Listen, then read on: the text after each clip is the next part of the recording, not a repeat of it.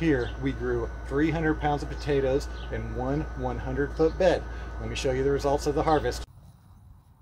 Hi guys, Keith Arkberg Farms.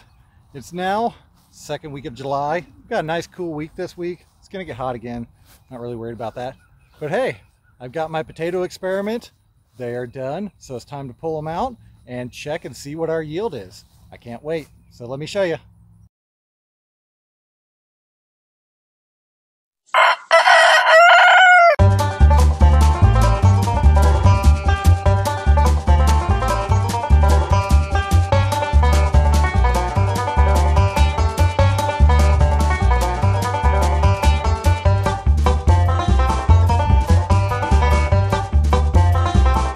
And don't forget arkbergfarms.com. Scroll down on the bottom, digital tools and training tab down there. Bunch of cool stuff down there, spreadsheets and other exclusive videos. We also have our side openers, the actuator as well. We also got spots there to reserve consulting as well. Been working with a couple great people this season, really helping them out a lot and kind of getting them to where they need to be on their farm. Go check it out. Now, if y'all recall, well, let's see, about 2.5 months ago, I planted these potatoes. I did a test, these two beds. I've got Corollas and Red New Orleans here. I did a super intensive planting. I did 6 inches in row, 6 inches in between the row inside of both these beds. So there's 2 lines of potatoes running down each of these beds. I did a video, intensive potatoes. Go over to my channel, check it out, or just look it up on YouTube. It'll ping it right away. So now we're gonna find out what the results of that are and see what the yield is. I've also got another bed down here that I just single rowed on 6 inches. I'll do a pull on that too and kind of see. Those have just started to dry down because I planted about 2 or 3 weeks later. But we're gonna go ahead, got the tractor out, and go and start pulling these potatoes. Now we got the Woodward Crossing Wonder Bar module attachment on the back. Great product. Allows you to switch out a 2-inch toolbar. I have specific toolbars that I keep stuff on. This is my potato and ripper. Got the rippers up here, got my potato there, and then I can throw my hillers on both sides, which are just discs to push it in. We actually hilled these potatoes twice, once at about 8 inches and then once at about 6 inches above the ground. Really helped out the weed suppression. As you can see behind me, it's almost a completely barren bed. Did not do anything to it. Potatoes died off, and that's actually what it looked like. So I'm very happy. Can't wait to get in here and see what they look like. We're gonna go down the Corollas first, and that'll be the one we're due. I'm only going to do a test plow of this. It's still just a little bit wet, but I really want to see what the yield is. Tomorrow I'll actually bring the crew in and have them help out and get all these potatoes out here. And hopefully, we have a really good yield. And if we do, I can't wait to see it.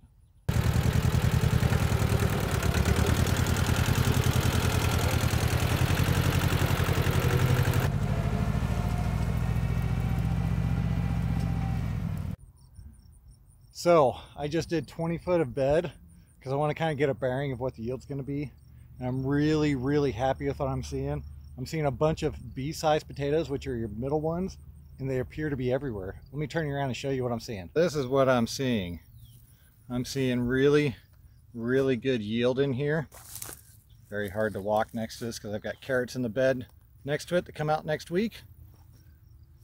And nice looking clusters of potatoes like that. They're also mixed into the side, so I'm going to have to do a little bit of fishing to dig them out. Like I said, I'm really digging what I'm seeing here. Got the sun right there in my eyeballs right now. But hey, now for the true test. I'm going to take them, throw them in this harvest tote I got right here, and see what kind of yield we got. And hopefully it is what I'm hoping. But we'll see and go in and weigh it in the pack house when I'm done.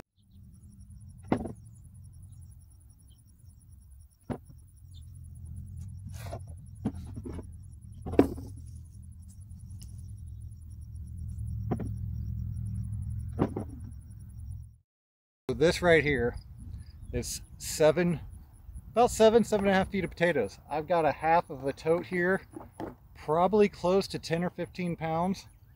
We'll go in and check when we get in there. But I already know I'm gonna have to go get in there and tote. And when I time lapse me doing that, it's gonna be super slow. So I'll run it really quick on the additional part of this bed. But I'm really loving what I'm seeing. That's about the biggest potato I've found so far. But most of them are these little small ones. These are your B size. This is exactly what I want. This is what our customers love. They want that nice little small potato, even like this is bigger, but it's thin around. No real damage to them. You did see me digging around quite a bit.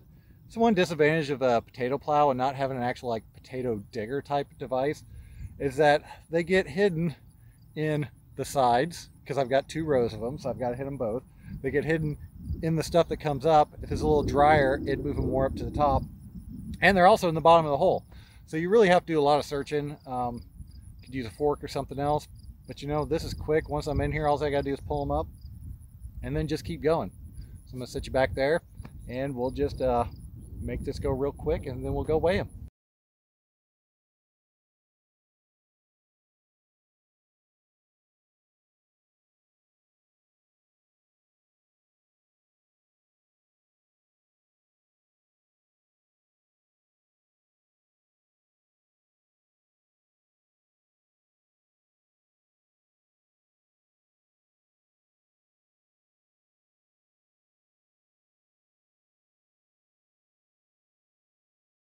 Okay, that worked pretty well. Nice B-sized potatoes. I did get one actually big baker. The rest are all nice little hand size. Time to go in, weigh them, and see what our harvest total is.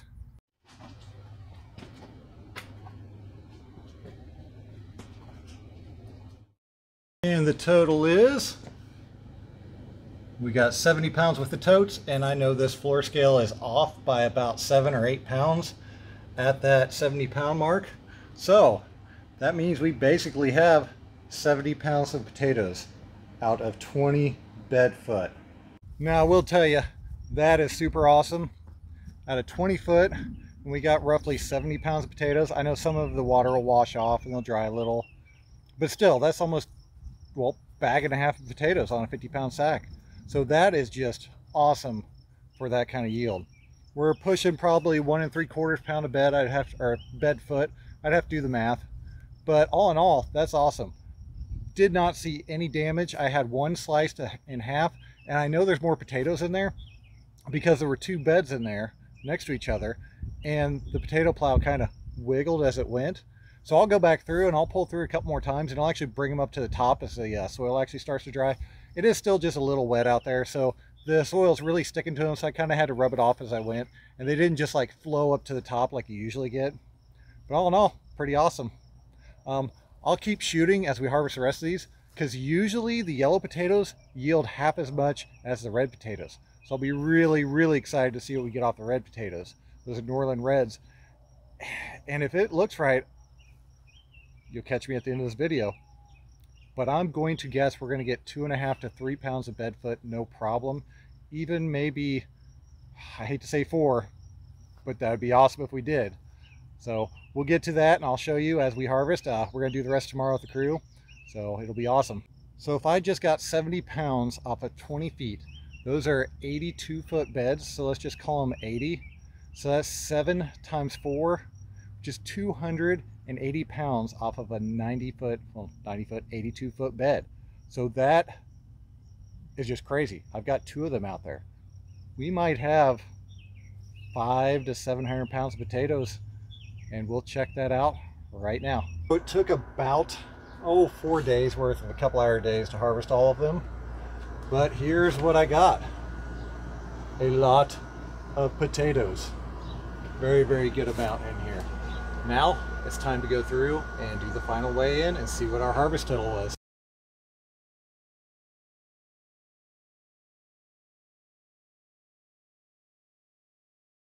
There you have it. I got my final tally up. We got about 500 pounds of potatoes off of 2 82 foot beds. So about 250 pounds of each. It came out about the same with the Red Norlands and the Corollas. Red Norlands are a little bigger.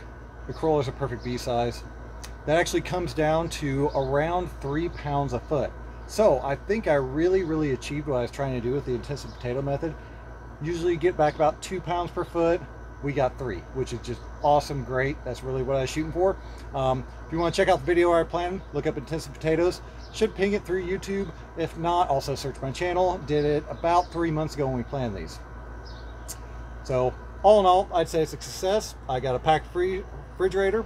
It's my modified homemade CoolBot one. Homemade CoolBot, another video I did. Light bulb, chicken timer, or chicken heater thing. But yeah, works great. Air conditioner froze up on me a couple times, taking all the moisture out of the potatoes. But either way, it doesn't matter. I've got it up and running. We're running good. We're going to cure these for 2 weeks at around 50-ish degrees, and then we'll take them down to our final storage point, which is around 40, 45. This thing fluctuates 5 degrees up or down, so give or take. So, as always, hope y'all like your Saturday. If you did, don't forget to like and subscribe. Thank y'all. Have a good day.